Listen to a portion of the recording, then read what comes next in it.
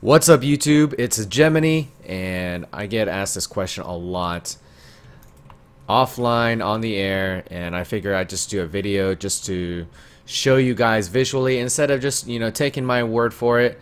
Why the hell do I choose Ball Lightning over Arc? So if we look at these gems together, they're 1920, so it's safe to say that we can compare the two pretty accurately. This one's about to level up, but it won't level up during the testing. So Ball Lightning is classified as a projectile. Whereas Arc isn't. Arc still scales through crit chance and crit multiplier, that I have globally. They also benefit from cold-hearted calculation spell damage.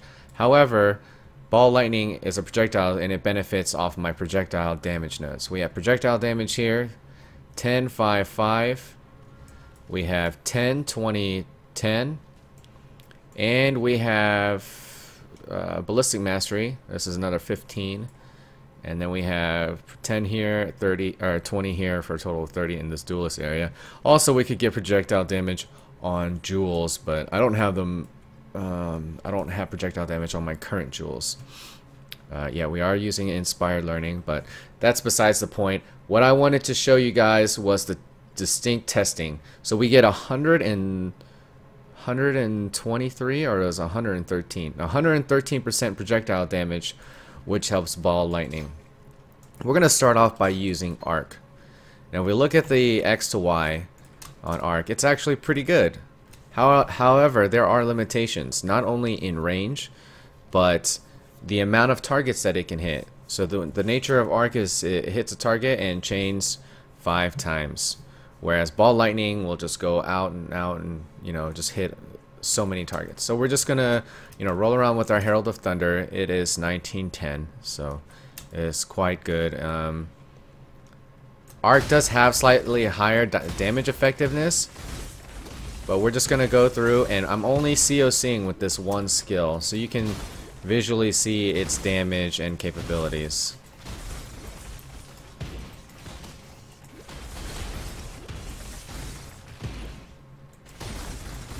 As the number of targets increase, Arc becomes like less effective, and if I'm ranging stuff from really far away,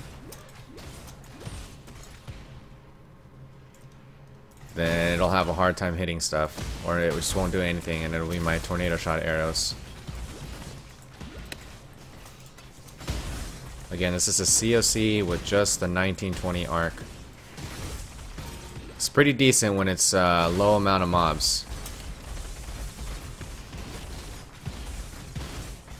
And whenever we get to like single target rares, especially ones with that have higher HP, it really falls off.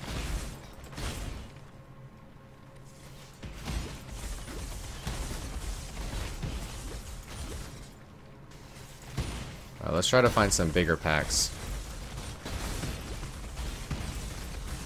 See, not so great right here.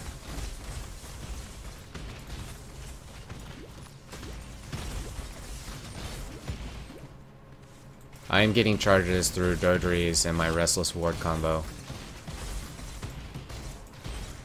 It's very limited into what it can do. When it does work, for a clump of mobs, it's great.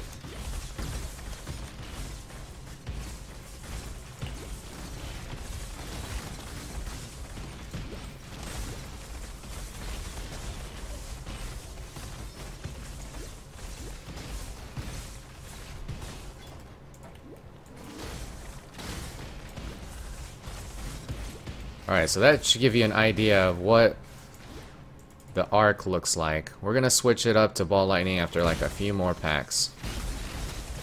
I want you really to like remember and keep an idea of like the pace that we're taking.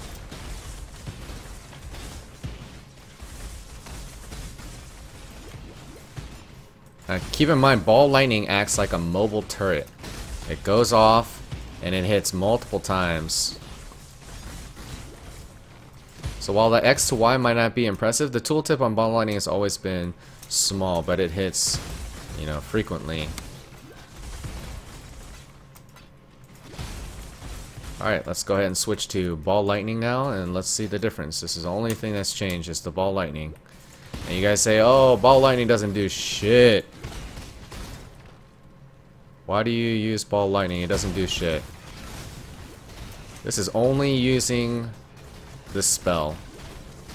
Notice it's like going on to attack further packs. It's quite good. And it's like, its range is kind of like, doesn't even compare to Arc. It's very, very convenient. 360, sends them flying everywhere. Gets really nice coverage. It's just like a wave, a shock wave. And there's so many balls. It's a lot better on the single target too, when you're considering like a rare one of these Jabba the Hutt guys versus Arc solo. Let's see if we can find another one of those things solo.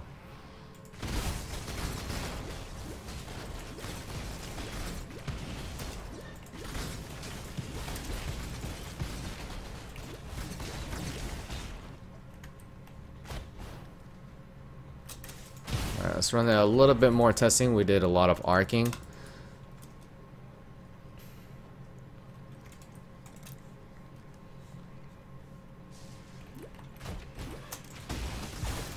And believe me, man, people come to my channel all day, and they always ask this question. I wouldn't be making a video if this wasn't frequently asked. The knockback also synergizes with the ball lightning action. But it's like effortless.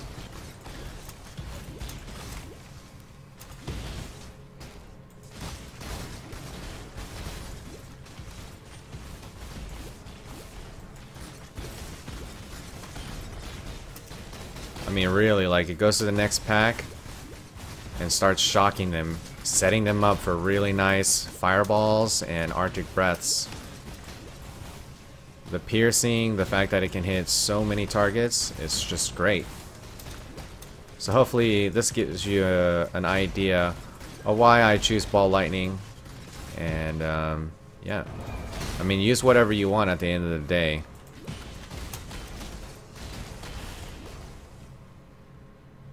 But the coverage is great.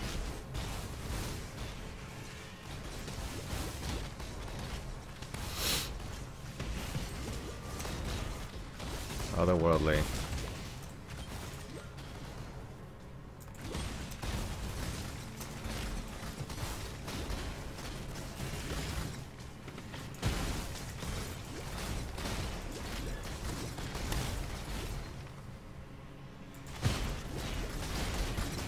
Anyways, if you guys like this video, feel free to hit the like and subscribe button. I'll see you guys on stream. Feel free to come to my channel and ask me any questions that you have regarding anything about Path of Exile. I'll see you guys later. Have a good one. Over and out.